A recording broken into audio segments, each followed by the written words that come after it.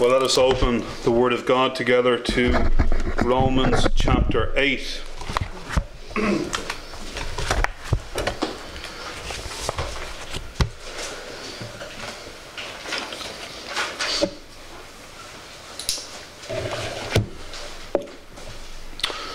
The letter of Paul to the Romans chapter 8, and we'll just read the two verses that we will be considering this evening together, which is verses 24 and 25. The title for our message this evening, God willing, is The Christian's Hope. The Christian's Hope. Romans chapter 8, verses 24 and verse 25. For we are saved by hope, but hope that is seen is not hope. For what a man seeth, why doth he yet hope for? But if we hope for that we see not, then do we with patience wait for it. Let us read those verses again. For we are saved by hope, but hope that is seen is not hope. For what a man seeth, why doth he yet hope for? But if we hope for that we see not, then do we with patience wait for it. The Christian's hope. Aristotle said that hope is a waking dream. Another definition is by Henry Rollins, who's a campaigner for gay rights and so on. And he says this: hope is the last thing a person does before they are defeated. Benjamin Disraeli said, I am prepared for the worst, but hope for the best. Now, none of those definitions or explanations or uses of the word hope are very good. Very much the world's relationship to hope. It is certainly not the Christian's relationship to hope. It is not the biblical use of the word. It is the world and how it has experienced this wrong idea of what hope is. The world thinks that hope is, just thinking that, well, if I have good thoughts, maybe the best will happen. Hope for the best. Maybe. We'll see. We'll see what will happen. Biblical hope is something far more than any of these. It is a good hope, according to 2 Thessalonians 2:16. God has given us good hope through grace. It is a blessed hope, according to Titus 2 and verse 13, looking for that blessed hope and glorious appearing of the great God and our Saviour Jesus Christ. It is a better hope, according to Hebrews 7 and verse 19, the bringing in of a better hope. It is a living or a lively hope, according to 1 Peter 1 verse 3. God, who has begotten us again unto a lively hope by the resurrection of Jesus Christ from the dead. So biblical hope is much more foundational and much more real and much more sure, to put it bluntly, than the world's view of this world. The world uses it in a very unsure sense. The Bible does not use it in that sense, at least when it's writing of it in the context of believers. Now, this word is used 129 times in the Authorized Version. The three books that are it appears more in is the book of Psalms 22 times, Job 16, and then Romans, where we are at the moment, 15 times. So those three books would be worth studying in the context of this word. We will have some quotes from Job and the Psalms as we look at this tonight. I want to look at the subject of the Christian's hope, first of all, negatively, and then positively. What the Christian's hope is not, and then what it is. First of all, 2 points on the negative. It is not like the hypocrite's hope. It is not like the hypocrite's hope. And for that, I want to look at just one passage in Job. And we're going to look at Job chapter 8 and verse 11 before we actually get into our text.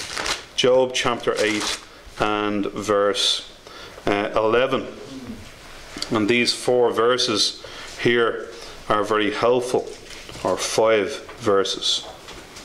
Job chapter 8 verse 11 to 15. Can the rush, or as the margin says, the papyrus grow up without mire? Can the flag grow without water? Whilst it is yet in his greenness, and not cut down, it withereth before any other herb. So are the paths of all that forget God, and the hypocrite's hope shall perish, whose hope shall be cut off, and whose trust shall be a spider's web. He shall lean upon his house, but it shall not stand. He shall hold it fast, but it shall not endure.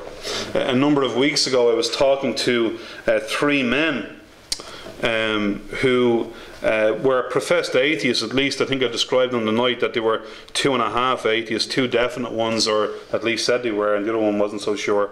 But one of their hopes was that if there is a God and they do stand before him someday, that he will realize that they were actually not too bad. That's the hypocrite's hope, isn't it? I said, that's okay, gentlemen, if you are as good as you claim to be. If you are good, well, then you have some chance. If you are being honest about your goodness, and if you're not deceived, well, then maybe you have some hope. But, as the Word of God tells us, the heart is deceitful above all things. And the hypocrites have a hope that will collapse on that day. We as Christians have indeed not that type of hope. Our hope is something far better. We are not resting in our goodness. We are not relying in weighing the good up against the bad, and hopefully God will see that we're not too bad in the end. Also, just one verse over in chapter 27 of Job and verse 8.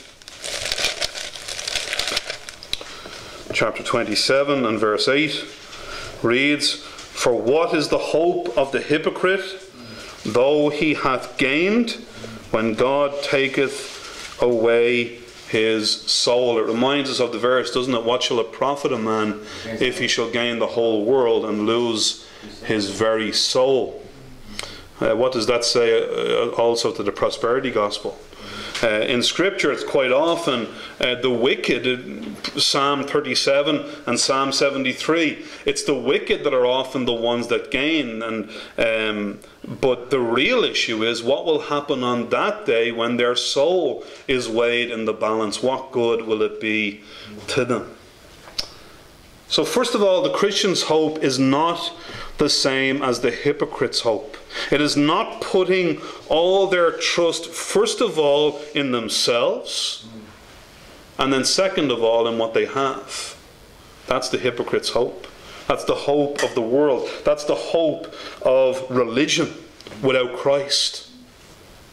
What I am and what I have. The Pharisee came.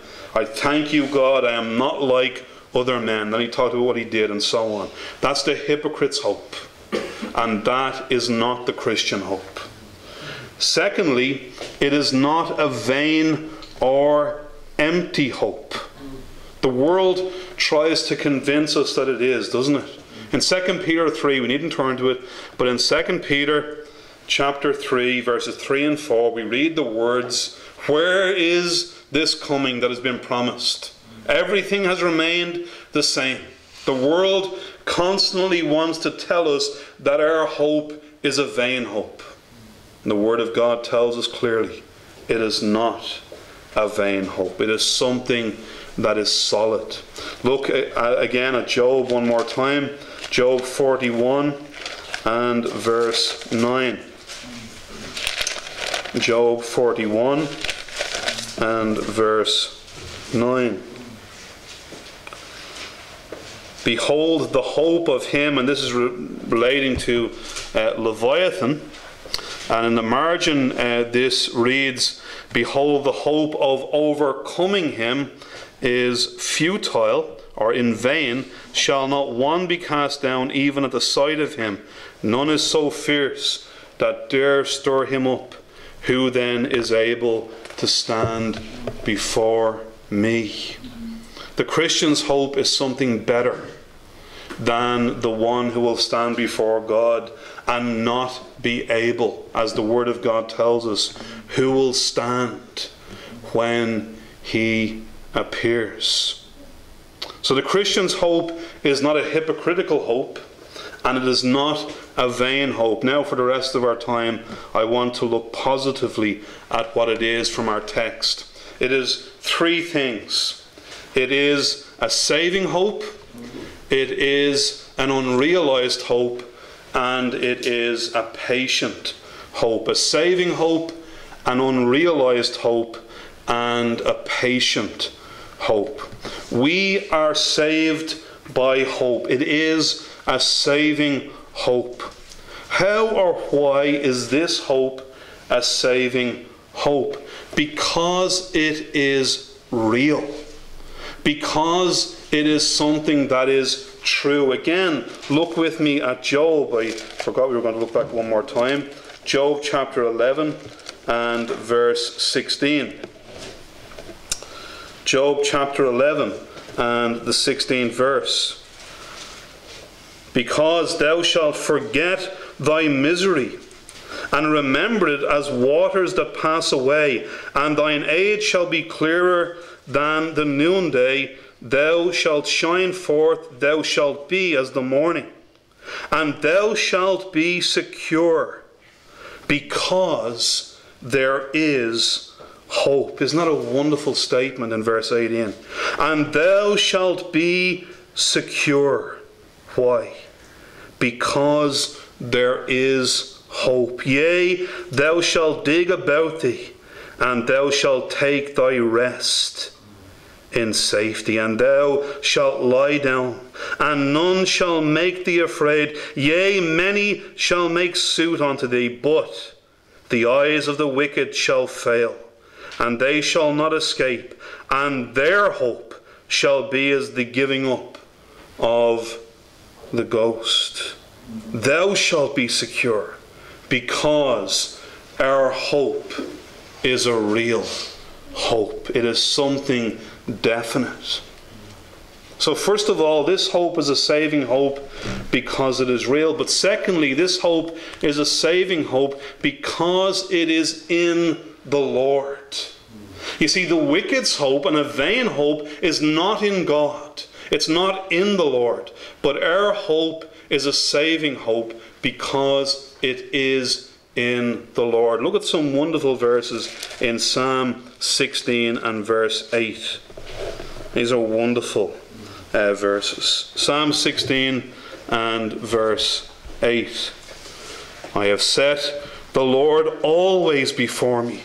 Because he is at my right hand, I shall not be moved. Therefore my heart is glad, and my glory rejoiceth. My flesh also shall rest in hope. For thou wilt not leave my soul in hell, neither wilt thou suffer thine Holy One to see corruption. Thou wilt show me the path of life. In thy presence is fullness of joy. At thy right hand there are pleasures for evermore. Because the Lord is our hope, we have a sure hope. Over in Psalm 38 verse 15, for in thee, O Lord, do I hope. Thou wilt hear, O Lord my God. Psalm 39:7. And now, Lord, what wait I for? For my hope is in thee. Now we have to ask ourselves the question, don't we? Is this true of us? Brothers and sisters, it is so easy for us to slip from this place. It is so easy for us to fall off the perch of trusting in God alone, of starting to make the foolish error of trusting in self, what we are doing and how we live, even to trust in my times of devotion. And our brother made reference that that's good and it's a blessing to have those times, but that is not the basis of our trust. The basis of our trust, or the foundation of our trust, and the ground of our hope is in God Himself. Not in the things of God, not in the things we do for God, but in the Lord is my righteousness. As we sang in one of our psalms, in His righteousness alone. When the psalmist is downcast, he argues with himself thus. Psalm 42 verse 5, why art thou cast down, O my soul? And why art thou disquieted in me? Hope thou in God. For I shall yet praise Him for the help of His countenance. Again, he repeats the same words in verse 11 of that psalm. Why art thou cast down, O my soul? And why art thou disquieted within me? Hope thou in God, for I shall yet praise Him. That's his hope. That's his assurance. If he is trusting in the Lord, don't we know all too well that it is when we stop trusting in God that we lose this hope, that we lose this confidence, that we start to become like those who are searching in the dark? Psalm 43, again, verse 5, the same. Why art thou cast down, O my soul? And why art thou disquieted within me? What is the problem? What is the need? The need is for me to hope in God and to trust in Him in such a way that He will bring glory and light to my very countenance. He is the health of our countenance. God is. It is not the peripherals. It is not even the doctrine. The doctrine is so important, but it's not those things. I've said this to you before. I know too many Calvinists who are in the world today. I know one Calvinist who's in a homosexual relationship today. It's not doctrine. It's not doctrine. Now, of course, he doesn't believe in those things practically anymore, but he once did. He once proudly proclaimed that he believed in the doctrines of grace, and now he's living with another man. Strange, isn't it? But then we have encouragement to hope in the Lord. Psalm 130, verse 7. Let Israel hope in the Lord, for with the Lord there is mercy, and with Him is plenteous redemption. I love that phrase, plenteous redemption. It's like saying, God's salvation. There's not only enough for us, but it's overflowing. God's salvation will never be out supplied. Psalm 146. Happy is he that hath the God of Jacob for his help, whose hope is in the Lord. If we want to be happy tonight, we must have hope personally in God himself. There must be that personal trust in the Lord in order for us to be satisfied and have this wonderful gift of hope. But then thirdly, it is a saving hope because it is grounded on the Word of God. Look at Colossians chapter 1 and verse 4. Colossians chapter 1 and verse 4. Just 3 verses here. Since we heard of your faith in Christ Jesus and the love which ye have to all the saints, for the hope which is laid up for you in heaven, whereof ye heard before in the word of truth of the gospel, which is come unto you as it is in all the world, and bringeth forth fruit as it doth also in you, since the day ye heard of it, and knew the grace of God in truth. It is the foundation of God's word. In other words, we are not experiencing some metaphysical relationship with someone that we know nothing of. We have hope grounded on the gospel of truth, on the very words of God. That is the hope which is laid up for you in heaven, guaranteed by the very word of God, guaranteed by the Lord Jesus Christ in his gospel of truth, or the truth of the gospel as it says it here. In fact, Hebrews tells us that God cannot lie. That's why our hope is real. That's why our hope is sure and steadfast, as Hebrews tells us. Because we are not, as Paul could put it, dreaming up craftily invented fables. We are not dreaming up our own ideas, hoping for the best, as some of those quotes at the beginning would suggest.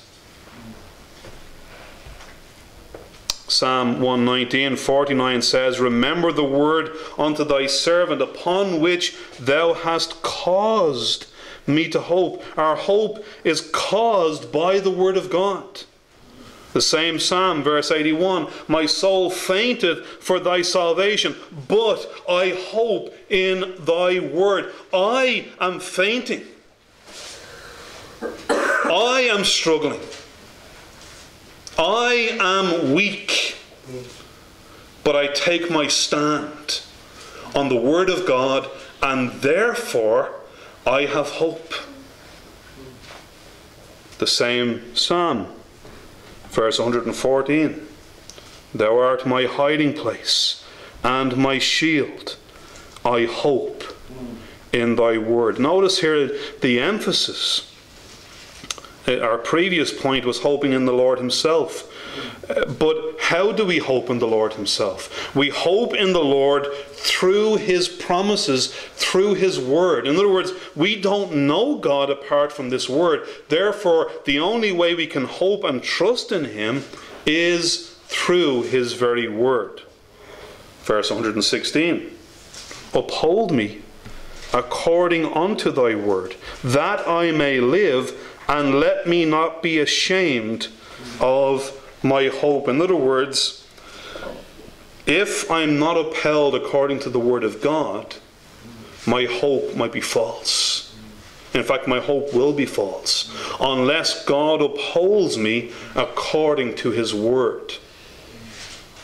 Psalm 130 verse 5, I wait for the Lord, my soul doth wait, and his hope, and in his word do I hope. So this hope is a saving hope. This hope saves the soul.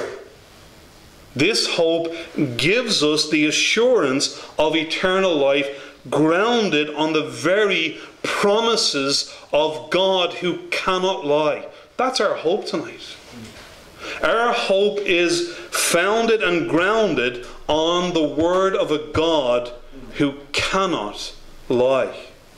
So therefore, the next time we are talking to an atheist, that's our answer. Our hope is grounded on his word. But then secondly, our second main heading on this is it is an unrealized hope. Verse 24 back in our text. But hope that is seen is not hope. For what a man seeth, why doth he yet hope for? What is biblical hope? Well, we've already answered that. But it is not like worldly hope, which contains a large measure of doubt. It actually means a confident expectation. Our sister Eleni was telling us the other day that the word in the Portuguese Bible is a word that means wait. It means wait. That's interesting. Turn back to the text for a moment, because I think that's very helpful. Turn back to Romans chapter 8 and those two verses. What I want us to do, I want to read those two verses together, and instead of reading the word hope, we are going to read the word wait. For we are saved by waiting. But waiting that is seen is not waiting. For what a man seeth, why doth he yet wait for? But if we wait for that we see not, then do we with patience wait for it. Isn't that very helpful? Not a very helpful way to read those verses. We are waiting. It's not that we are saying, well, will this happen? I can't use the worldly way of using the word. I hope it will happen. No. We are waiting for it to happen. We are waiting for these promises. And therefore it calls, and I'm jumping into the third point, patience. It calls for patience. But also look at verse 20, just to show again, to support the point about this word. For the creature was made subject to vanity, not willingly. And I wrongly applied willingly there, I think, to God in our previous sermon. I believe it actually should apply to the creation. But by reason of him who hath subjected the same in hope. Now, hope definitely refers to God there. Here is God doing something in hope. It doesn't mean that God is unsure of the outcome, but God is waiting for his plans and purposes to be unfolded and to be fulfilled. We hope in the same sense. We are waiting for God's plan and purposes to be unfolded and to be fulfilled in that same way. So the word hope in Scripture is never an idea of doubt. It is just the idea of waiting for something that will definitely take place. Then lastly, it is a patient hope. Verse 25. But if we hope for that we see not, then do we with patience wait for it. Notice there, we see it not, but that doesn't mean it doesn't exist. It's there. We don't see it with our physical eyes, but according to the Word of God, it is there. The Lord Jesus said, I go to prepare a place for you. And if I go, I will return to bring you to where I am, that where I am you may be also. He goes on to say, if this were not true, what? I would have told you. You see, it's all grounded on his precious promise. In fact, the Word of God tells us that by these great and precious promises we take our refuge in these things, so that we might have a good hope, and so on. 1 Thessalonians 1 verse 3 says, remembering without ceasing your work of faith and labour of love and patience of hope in our Lord Jesus Christ. Tonight, do we have that patience of hope in the Lord Jesus Christ? Or are we sometimes more like the children of Israel in the wilderness, complaining? It's not happened yet. What's going on? What's the problem? Oh, where's all this promises? No. It's there. This is the message here. The message is this. God has said it is all there for us. All He's asking us to do is to wait patiently. So while the world is, is Psalm 46, therefore although the earth be removed, we will not be afraid. Why? Because God's promises are the foundation. Though everything else is collapsing around us, people are getting worried because the weather is getting a bit colder. And so, what's happening? No. Doesn't matter what happens. The Lord Jesus Christ, even if heaven and earth pass away, my word shall not pass away. That's our foundation. That's our confidence. That's our hope and trust. Hebrews 11 verse 1 tells us, faith is the substance of things hoped for, the evidence of things not seen. That's what it comes back to, isn't it? In Romans 5, and we'll close with these. In Romans 5, verses 3 to 5, and not only so, but we glory in tribulations also, knowing that tribulations worketh patience, and patience experience, and experience hope, and hope maketh not ashamed. Or in the margin it says, does not disappoint. Why? Because the love of God is shed abroad in our hearts by the Holy Ghost, which He has given unto us.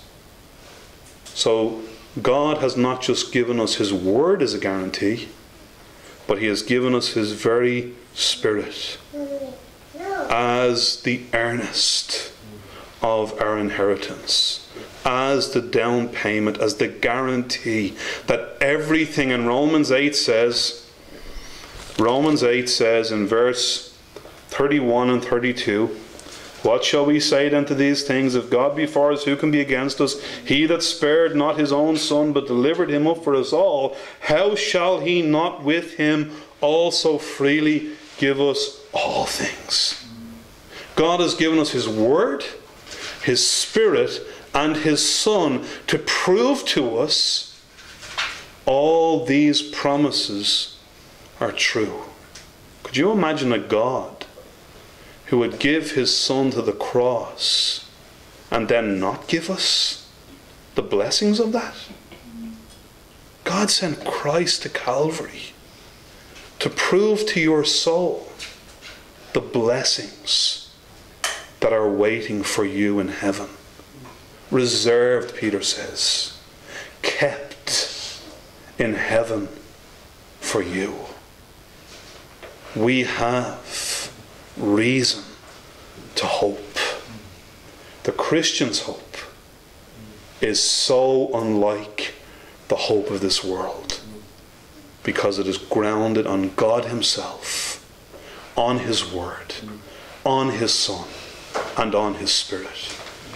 We should be the most satisfied people on this earth, shouldn't we? The most satisfied people in this world. Let us stand for prayer.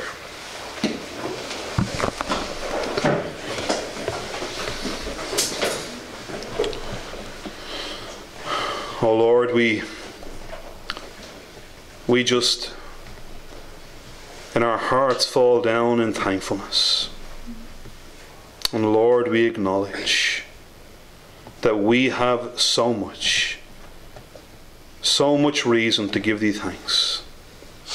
What a God, what a Saviour, that You have done so much to convince us of this hope, of this blessed hope, of one day that we will be in the very glory, the glory of heaven. And that God will say unto us one day, well done, thou good and faithful servant. O Lord, all this is of Thee alone. It is nothing of us. Lord, one of the feelings that maybe we have now at this moment is, what a wonderful God who's just done all this, and it's completely nothing of me. And that is the way it should be. For Lord, except you had left us a remnant, we would have been like Sodom and Gomorrah. We deserved hell, but you have given us heaven. We deserved condemnation, but thou hast given us justification. We deserved the very hatred of God, but we have received the love of God. We deserved no peace, but thou hast given us perfect, eternal peace. Oh, what hope. Oh, what reason. Oh, what grounds. Bless us this night. We give thee thanks for even those things that we shall receive. Even the very bread that goes into our mouth is because thou art a faithful God. All that we have is of thee. And we give thee all our thanks.